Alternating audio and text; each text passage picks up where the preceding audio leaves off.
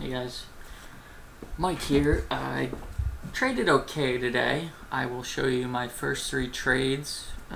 They were alright, no big follow through moves, and got stopped out right before some bigger moves happened. But it is what it is.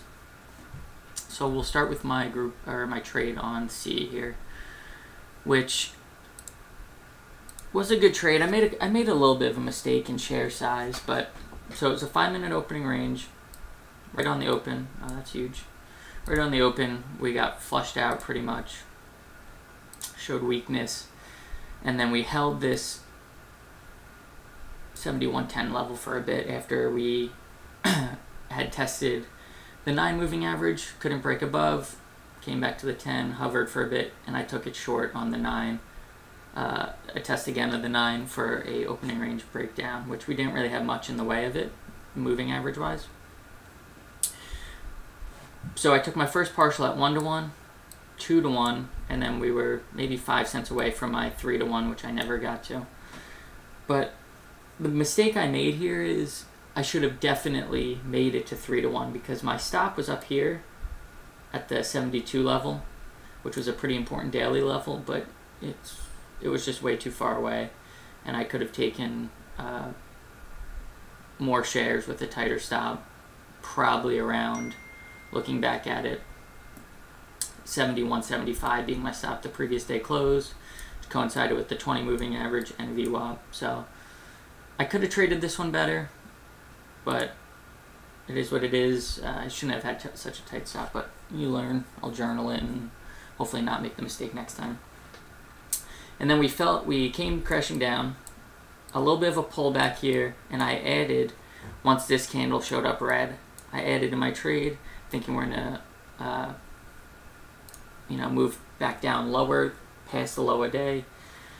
My stop loss was 71.90, or my break even was 70.93, I think, at that point, and I got around right out of break even when it went against me.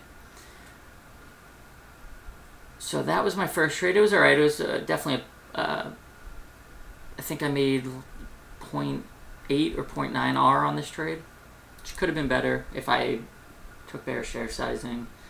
But I'm alright with the ad. I think that was a good ad. So next we traded SYMC, which I got stopped out before a big move, but I'm really okay with it. So the way I trade wedges, so we defined the level, we came back, we touched the level, and my stop is right under that candle. Because if I'm thinking about it, it's wedging up, it's breaking up, and it should really never even break the low of that candle. So that's my stop. It stopped me out before I probably could have got 2-to-1 or maybe 3-to-1 on that trade with my partials and such. Which is unfortunate, but that's just how I trade wedges. It's my best risk to reward trade. Usually my winners are, could be 3, 4, 5 R, and my losers are always less than 1 R. I don't take a full R here. I go off about this level. This would have been, like, in my head, my stop loss level.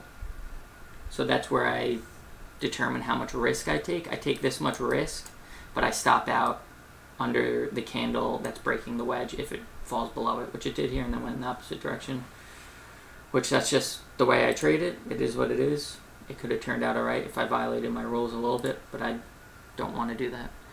So then one more trade here, CRZO.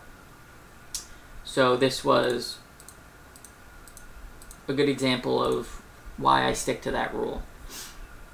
Here is the same trade, same wedge, 3 touches. It was on the 5-minute as well. Touched the price, I took it again. My risk was based off of here, dollar amount wise, but I wasn't going to let it go over here. So this is 1 R up here, but I'm never going to lose more than 0.4 R is what it looks like. It's just how I trade it. It's a good risk reward trade setup for me. And here it worked pretty well. Got 1-to-1, and I did make another mistake on this trade. 1-to-1 was right here, and then we were like 3 cents from me getting 2-to-1, and I got greedy, and I shouldn't have. I should have just taken the partial at the close, previous day close, as opposed to holding out for my 2-to-1. And I paid for it. It came back against me. I didn't like these wicks right here, so I stopped myself out at about 1-to-1. And then I tried to take it as a reversal, which the trade was good, but my risk should have been... I do this often on reversals where I'll say, okay, it's a higher low, and then I put my risk at the higher low. In reality, my risk stop loss should be the low of day, in my opinion, because often on these reversals it comes back and we have a wick and it'll stop me out. And I stopped out here a little premature because it broke this level, which I considered like my new stop loss. Original stop loss was here. This was the new one. It broke it. I got stopped out, and then I got back in a few minutes later when I saw it was holding it. New stop loss would have been right here, which again, I should really just follow the low a day. So we'll see how this plays out. Let's get rid of these. It's up, up, up. I get my 1-to-1, and then this candle made me a little bit nervous. Oh, let's get that out of there. So 1-to-1, and then it comes down. And this is definitely where I could have traded better. So my stop is break even once I take a partial. And it touched 1 cent above my stop.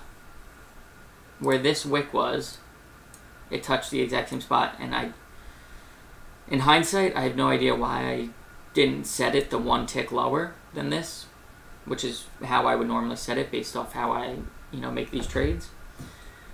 But I stopped myself out, which this was definitely against my rules, against my strategies. I stopped myself out there, and it continued to move up, and it made 2-to-1 and eventually 3-to-1. I would have hit. And then I'm not sure how far it goes on the day, but yeah, I would have hit 3-to-1.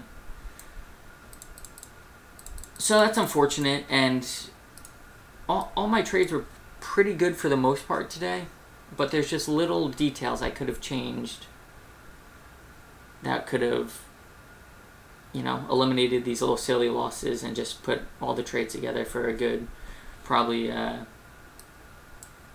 2, maybe 3 R winning day. Maybe a little bit more than that actually, but I'll journal it and hopefully I'll learn. And I'll be back again tomorrow. So I'll see you guys.